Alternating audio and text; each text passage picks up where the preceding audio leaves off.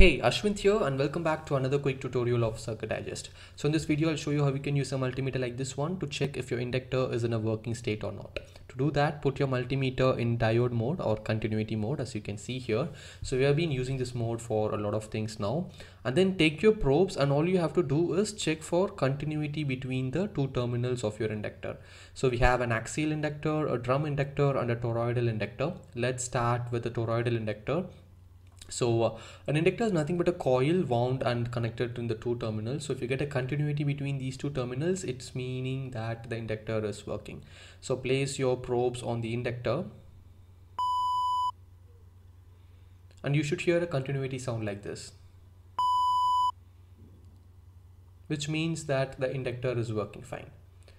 Now another thing you have to notice is the inductors should have their leads exposed. They might have some enamel coating on top of it, especially for toroidal inductors. Make sure you remove it with your clipper or something. Now let's proceed with measuring continuity for other two inductors. This is an axial type inductor. Just place your probes and you will hear this continuity sound. Similarly for the drum type inductor, just place your probes for continuity check. And if you hear a sound, it means there is continuity and the inductor is working properly. So that is it, guys. This is how you can use a multimeter to check if your inductor is working. Thanks for watching. Have a nice day. Bye bye.